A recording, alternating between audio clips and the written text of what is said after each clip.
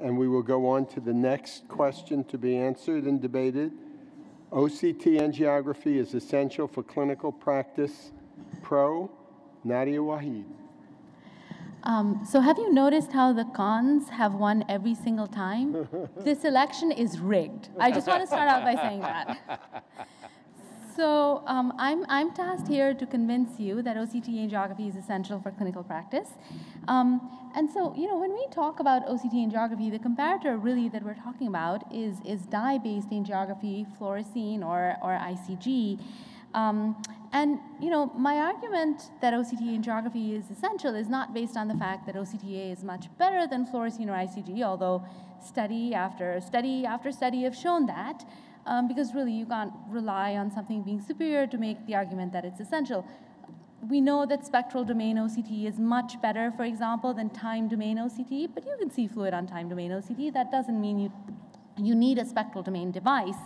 By the way, just a check, show of hands, how many of you still use a time domain device in your clinic?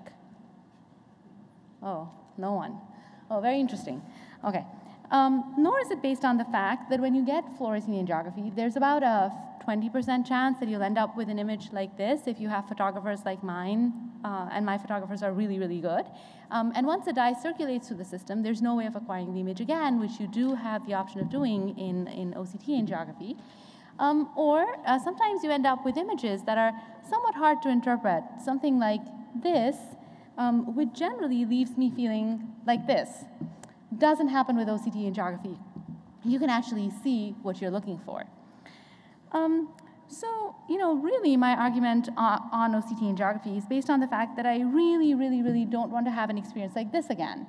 I've had patients get anaphylactic reactions in clinic. There's been one time where I've had to call a code, and that took 10 years off my life, and I don't ever want to repeat that experience again. So if we want to visualize the blood vessels in the eye, like all of us do in our regular retina clinics, we want to look at macular ischemia, we want to look at CNV. Why would we want to put our patients to the risk of getting an invasive test and of something like this happening? In fact, I think it's unconscionable to put your patients or yourself, quite honestly, to the risk of this invasive procedure when you have a safer, non-invasive alternative that you can turn to.